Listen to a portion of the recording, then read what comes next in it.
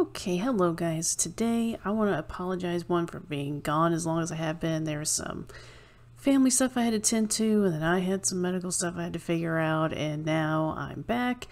And like I said before, last time, every time I want to do this daily, something happens. Life finds a way to make it not daily. So I think right now I'm just going to do once a week. I'm going to go back to that.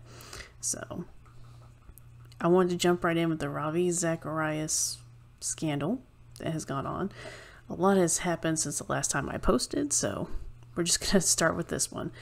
Alright, so I have to first start this off with, I had a bias towards this because Ravi Zacharias was the first Christian I ever heard or talked to who had any sort of logical anything going on. Most of the time when you talk to Christians, there isn't a whole lot of that, unfortunately. I don't know if that's just because of where I live or what. I have since met several Christians who are more logical in things and think about things deeply and all that. But when I first was saved, there wasn't a whole lot of that. So reading this was a little hard for me. I am grossed out by it because this is wrong on so many levels. And then on top of that, there was someone, I read something where it said that he just refused to give his phone over to people during the investigation to prove or disprove what he had done. To me, that is such a... How does someone get to just say, no, I'm not going to give you my phone during an investigation? Like, why wasn't his phone subpoenaed? Or, why wasn't there any sort of law done to get this from him? And so that is something I don't understand. It's the idea of somebody who is under investigation, saying, I'm just not going to give that to you unless it's within their rights to do so. All right. And then just not having to do something like that is mind-blowing to me. Okay. In this situation, the people were alleging that he used his phone to do a lot of this. So who investigated this? I mean, I think stuff fell there.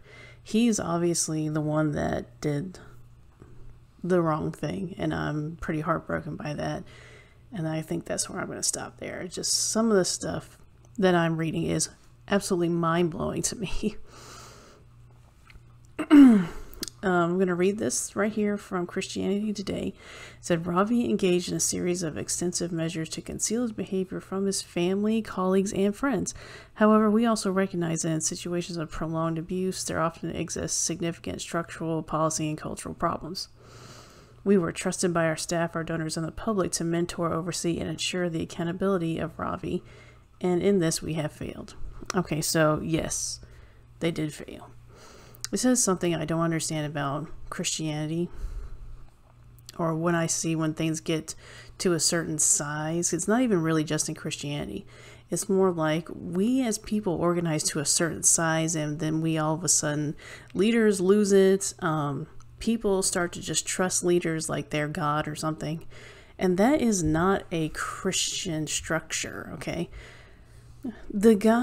So to compare this to something in the Bible, King David did something similar. Obviously, he didn't have a cell phone.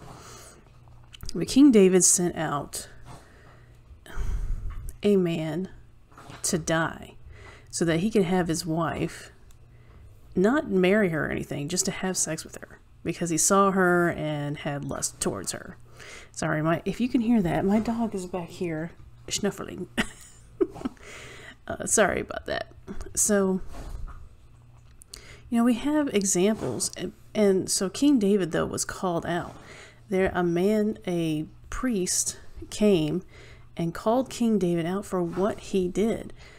Christianity does not have a structure where you don't question leadership, where leadership is above and beyond, investigation, where it's above and beyond being called out. I mean, the structure of the church is that of you have a pastor, but then you're also supposed to have deacons and elders, and all of these people are supposed to be our checks and balances towards each other. I don't know what happened to make the Christian church go away from a biblical structure of this, but this kind of stuff has got to stop. I hate seeing this, because that means he probably didn't have anybody checking on him, things like that. I know that I became a little bit weary of some things because his wife did not travel with him. And for me, that's a big red flag. You're as much traveling as you're doing, your wife should travel with you.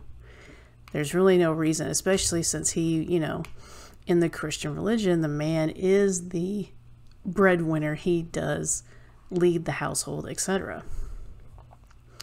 So, I mean, there's a lot of things that failed here, more than just in his, how do I say this? It's more than just in his whole structure and culture of his business. There was something else going on here. Now, me personally, do I look at this and go, well, now I can't believe anything Ravi Zacharias said? No. If a crazy person told me that, grass is green, the sky is blue, I wouldn't question that the sky is blue and the grass is green. I would say, yeah, okay, they've got that right.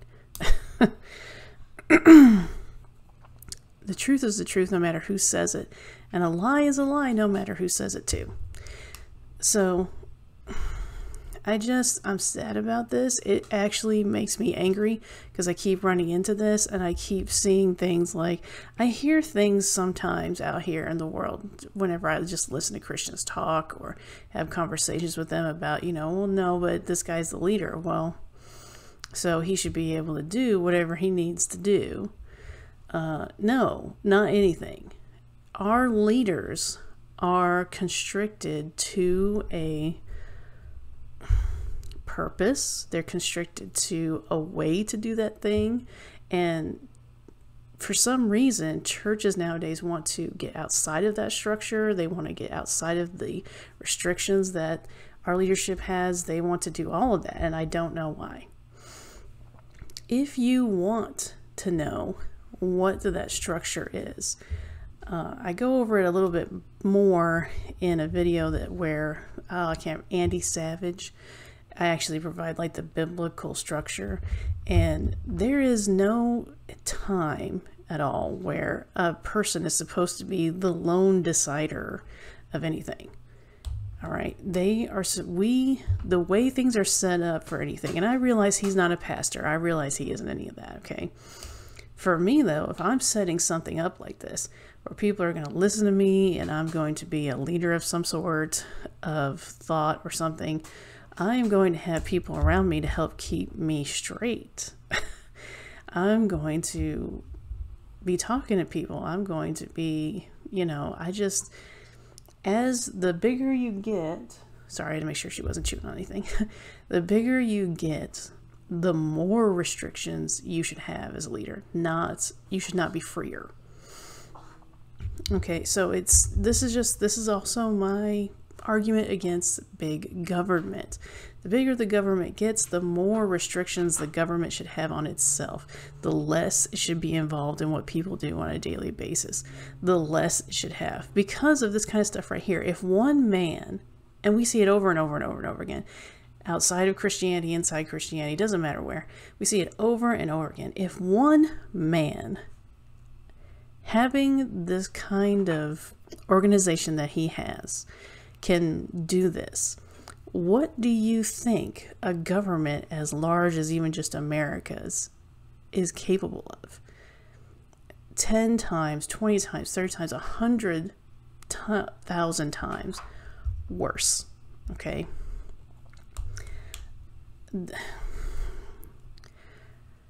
I am just really sad because when Ravi Zacharias came along, I heard him on the radio. I was like, oh my gosh, look, here's somebody answering the questions that I am thinking about.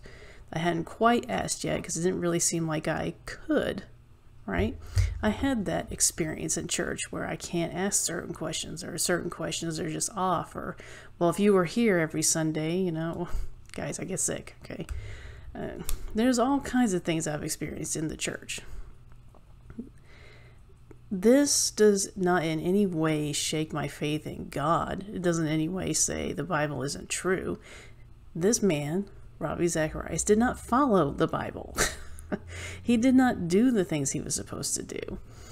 Is he a logical man who helped me sort of get to the point where I want to think logically about Christianity, where my questions about it were finally sort of answered, or I finally had a way of thinking towards things? Because like I said, initially when you become saved, you have like this moment of just like pure joy. Because that's what God gives you a sense of pure joy. And even though I'm upset about this and everything, I still have that joy. That joy's still there. It shows why the Bible is right. Why, when the Bible says, you have a leadership who is they don't just get to do whatever. They have to answer to elders, and then they have to answer to the people underneath them. It is not just you get to do what you want, or you have ultimate authority and things like that. And he does get to decide, once he's in that position, he gets to decide where the church is going. But he does not have this authority where he can tell you what God will say in like certain situations. One of the things that Ravi Zacharias did was tell them, God will bless you for doing this for me and all this stuff. No. God never blesses you for going outside of the design that he has. Okay. And just because somebody is a leader, just because somebody is smart, doesn't mean you can't tell them, no, you're wrong. Because that happens all the time in the Bible also. All right, and so I don't want anybody else to get discouraged by this. This is bad. It's not good.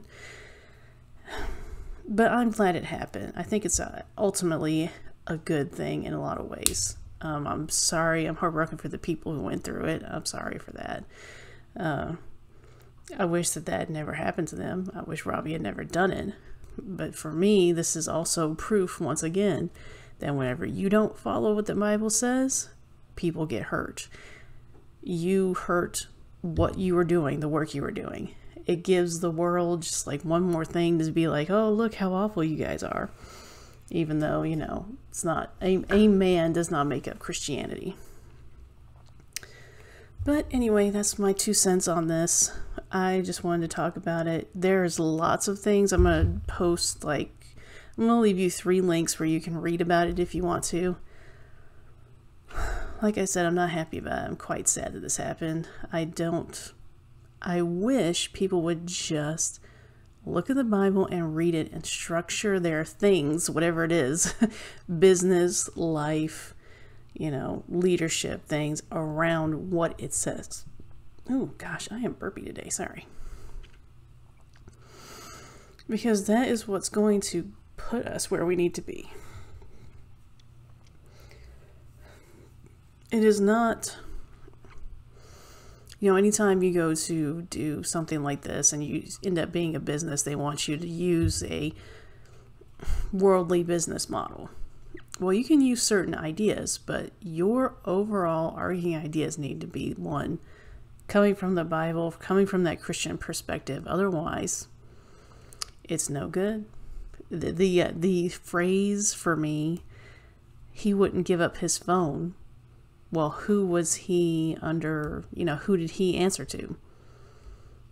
Because he's supposed to answer to somebody. Even in our churches, the pastor does have to answer to the elders and the people. So, something went wrong there. Lots of somethings probably, really. But I just want you to know, or I just want to reiterate, really, because if you're a Christian watching this, you probably already know.